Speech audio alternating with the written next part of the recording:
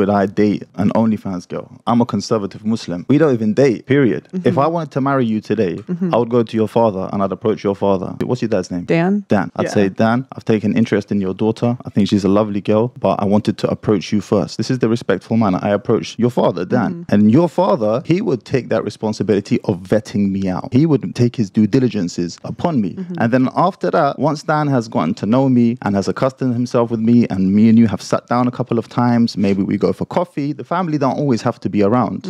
After that process, it's very swift and quick. At that moment, you and your father, Dan, will decide. You say to your dad, look, I like him or I don't like him. And then after that, your dad will be like, okay, we're going to make this happen or we don't make this happen. And in this way, I don't mess around with Dan's daughter. Dan's daughter is able to maintain one of her most valuable assets, which is her chastity.